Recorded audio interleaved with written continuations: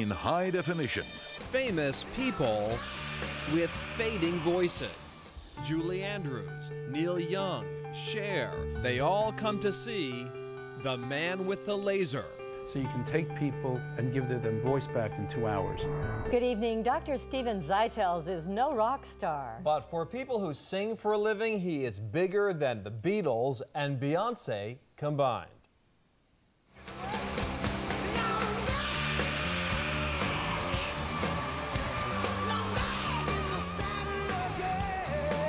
Steven Tyler is indeed back, in part because he's seen the light of Steven Zeitels' laser. I spend a lot of my time repairing performers and treating the lumps and bumps from vocal overuse that they get. Superstars are among Dr. Zeitels' biggest fans. Julie Andrews, Neil Young, Cher, Sarah Brightman, even Ozzy Osbourne have come to him for help. But anyone can have problems with their vocal cords. Be it as an educator, clergy, folks in the military, broadcasters. Zeitels' secret weapon is a special pulsing laser that removes unwanted lesions and nodules from the vocal cords without injuring healthy tissue. So you can take people who have been like this for years and give them voice back in 2 hours. When Steven Tyler came to see Zeitels, he was, quite literally, suffering for his art. And Steven simply he bled. Turns out, Tyler's bleeding was due to an abnormal blood vessel. And using, again, the same class of lasers, were able to involute or shrink the vessel without affecting the pliability of his vocal cords at all. And this had never been done before. All the techniques either cut the tissue to get the vessel or burned it. Now, Zeitels has set his sights on an even bigger challenge: cancer. A year ago, Sefi Rivlin, one of Israel's most famous performers, was diagnosed with cancer of the vocal cords. Traditional therapies, surgeries, and radiation would have permanently altered his voice. For me, in my profession, it's like a death penalty.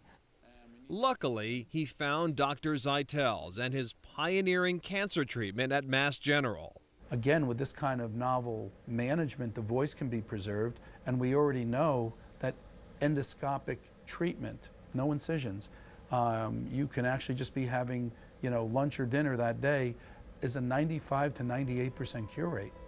As if rescuing injured voices and battling cancer weren't enough, Dr. Zeitels is also going back to the basics, trying to learn just how vocal cords make sound in the first place.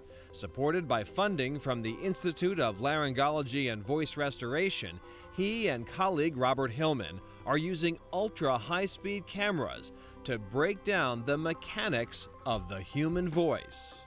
You can see it's ultra slow motion. This exam was done at 6,000 frames a second. So this lets us look at the true vibration of the vocal cords. The hope is that this research will help Zeitels develop biomaterials that could someday replace damaged tissue. Practiced performers might then become super singers. It would be the equivalent if you were a world-class pole vaulter and someone just decided in that area of the earth to have diminished gravity. But such ambitions will have to wait. For now, curing cancer will just have to do. This sometime. We did a lot in this month. Yes, we accomplished a great deal this month.